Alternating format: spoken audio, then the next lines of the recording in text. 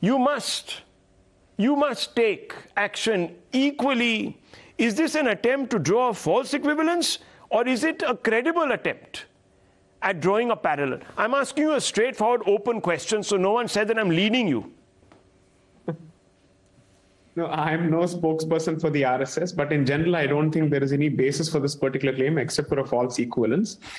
And the last time, I think, even under Sri Vajpayee's government, when the SIMI was banned, similar questions and allegations were actually leveled against the government. Now, the fact of the matter is, this particular incident in this ban has brought to fore a long, well-known, open secret, which is perhaps no more a secret, that the left and Islamists in this country enjoy a cozy relationship. No wonder, therefore, that each time something is done against jihadis and people who have a very clear anti-India and specifically anti-Hindu animus, the left effectively jumps to their defense. And I don't think the current instance is any exception to this particular rule. So I'm not at all surprised whatsoever. But we must realize that after the ban of SIMI, over a few decades, you've had a PFI, you've had an SDPI.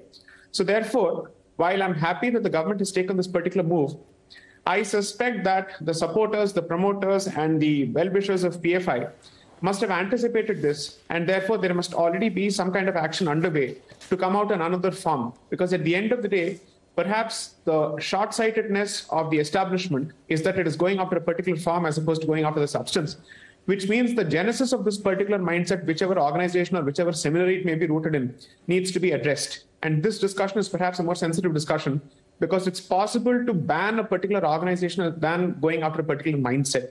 So one, to answer your question, I don't think there is any symmetry to be drawn between any organizations on this side, so to speak, which is to say on the non-jihadi side and on the jihadi side. There is no such equivalence, there is no such example to be found.